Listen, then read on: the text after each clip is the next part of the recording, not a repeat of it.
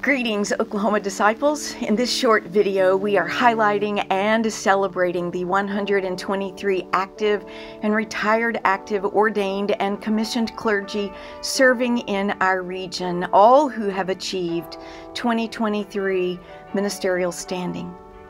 These ministers with standing are members of Oklahoma disciple congregations. They have completed the expectations of healthy boundaries, pro-reconciliation, anti-racism training, and 16 clock hours of continuing education, and they covenant to adhere to the ministerial code of ethics.